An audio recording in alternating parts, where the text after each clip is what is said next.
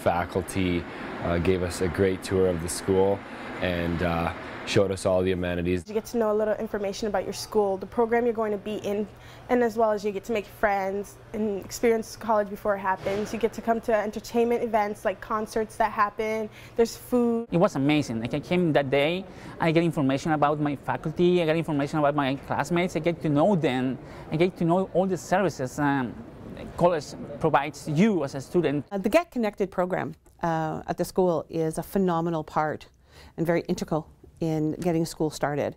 It gave you the information for student services, it gave me the information for where to get my parking pass, where to buy my books, where to go for information on school, the registrar's office, very, very important things to find out.